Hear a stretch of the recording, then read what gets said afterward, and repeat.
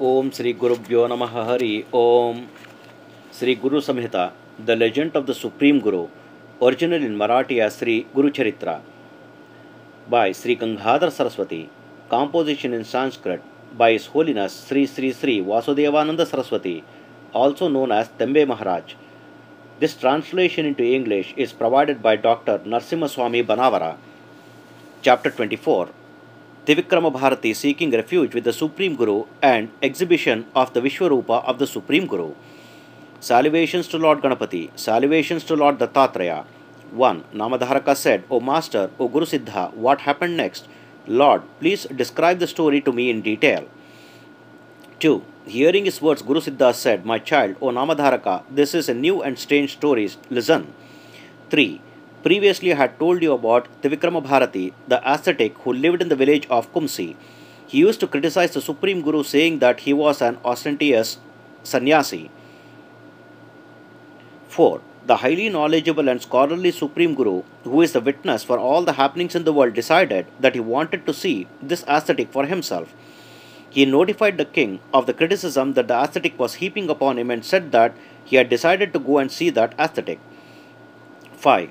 The Supreme Guru said, O king, once I want to go to the village of Kumsi, where this ascetic, Trivikrama Bharati, who has been criticizing me, lives. 6. Hearing the Supreme Guru's words, the king was very happy. He made all the arrangements for the journey. The disciples dressed and decorated the Supreme Guru in regal attire.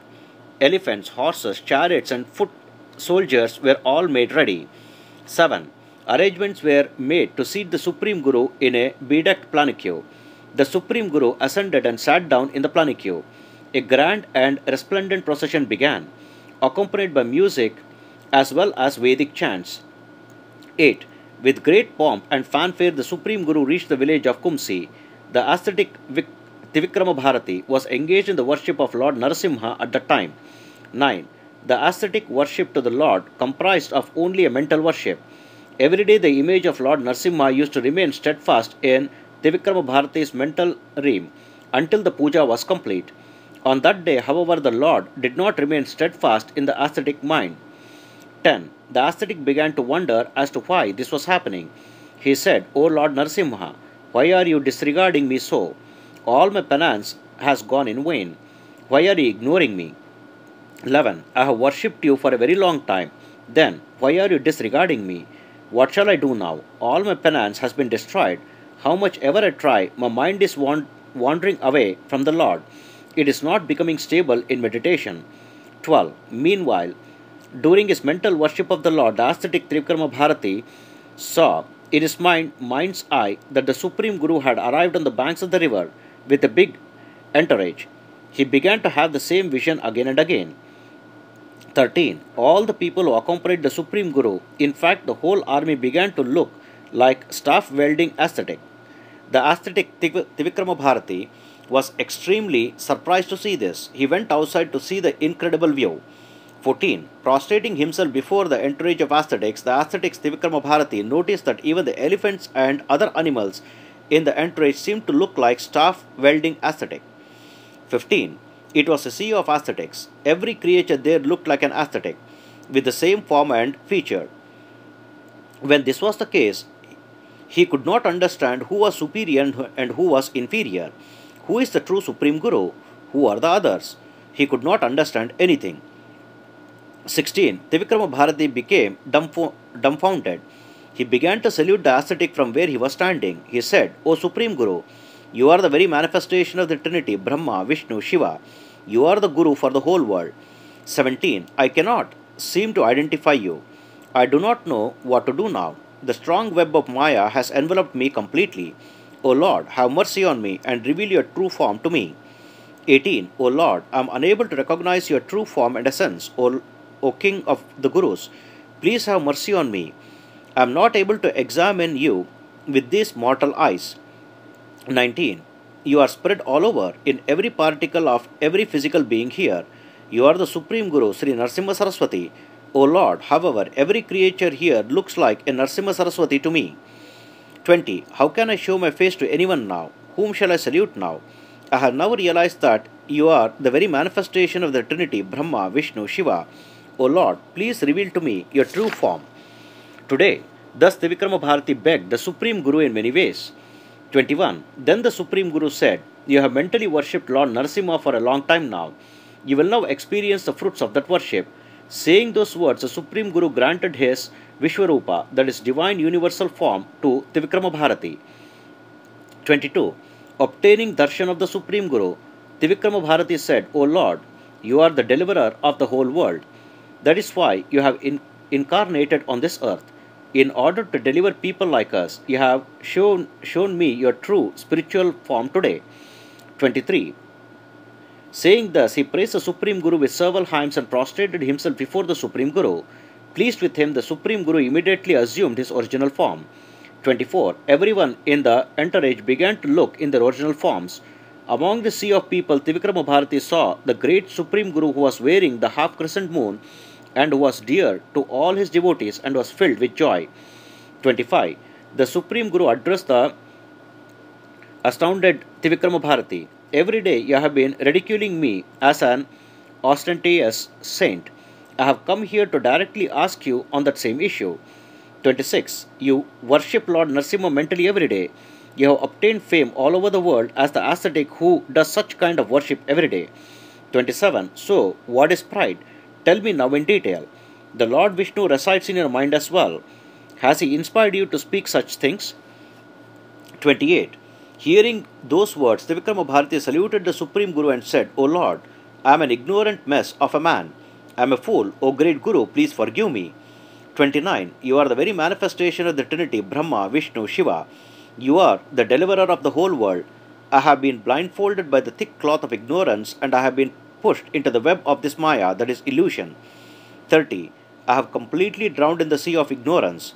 The cloth of Maya, that is illusion, and Moha, that is passion, has blindfolded me. I am not cognizant of true knowledge, and I have not realized the ultimate truth. I am like a blind man in the daytime. 31. O Lord, now I have obtained your darshan, you are the divine light. Please forgive this servant of yours. O Lord, please consider me to be yours and rescue me.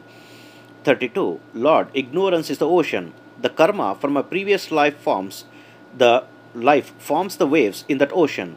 I am struggling in that ocean. This ocean of life is very deep, without any visible means of support. I am not even able to see the other shore. 33. O Lord, O benevolence personified, if you put me on the boat of knowledge and turn on the winds of your mercy, then I might reach the other shore, which is realizing your true nature.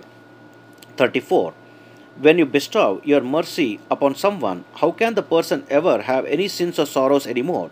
Such a person can win over all the faults brought on by the age of Kali and be blessed with realizing the ultimate truth. 35. I have heard the ancient story of the Mahabharata in detail. Lord Krishna displayed his Vishwaroopa, that is divine universal form, to his disciple Arjuna and blessed him. 36. Today you have granted me darshan of your true form and have blessed me. O Supreme Guru, O Bhaktavatsala, friend of the devotees, your legend are infinite. 37. O Guru of the world, praise be to you. Praise be to you. You deliver us from the ocean of life, O Guru Narasimha Saraswati. You are the very incarnate of the Trinity, Brahma, Vishnu, Shiva. 38. Without expending any effort on my part, I have been blessed just by the darshan of your holy lotus feet. You have warded off all the differences among us so easily. It is as if I have obtained the divine Chintamani. 39 and 40. Just as the celestial river Ganga came down to the earth to emancipate the sons of Sagara from the bondages of this life, just as Lord Krishna himself accepted the hospitality of Vidura and liberated him from all bondages, similarly, O Supreme Guru, O Bhaktavatsala, you have arrived here and have emancipated me from this illusory world.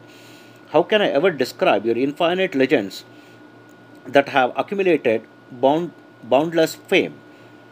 41. Thus, Trivikrama Bharati praised the Supreme Guru with various hymns and chants. Then the Supreme Guru granted him several boons that dispel all sorts of illusion and confusions.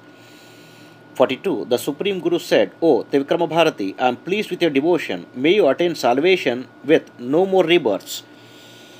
43. You have realized the ultimate truth. You have attained the ultimate union with the Lord. Thus blessing him, the Supreme Guru got ready to return to his original abode. 44. Telling Trivikrama Bharati to remain in the village of Kumsi, he returned to Gandharva Nagara along with the king and his army in the blink of an eye. 45. Guru Siddha said, O Namadharaka, the Supreme Guru's legends are without boundaries. The Supreme Guru appeared in a human form to the common eye, even though he is the very incarnate of the Trinity, Brahma, Vishnu, Shiva. 46. The Supreme Guru is the very Supreme Spirit. Whoever refuses to accept this truth will suffer in hell for 7 lifetimes. 47. The Guru is Lord Brahma, the Guru is Lord Vishnu, the Guru is Lord Shiva. Thus state all the Vedas, Shastras, Puranas and the other sacred scriptures. 48. Therefore, all good people should accept the fact that the Supreme Guru is the very manifestation of the Trinity, Brahma, Vishnu, Shiva. So, may all the people attain devotion in the lotus feet of the Supreme Guru as per my words.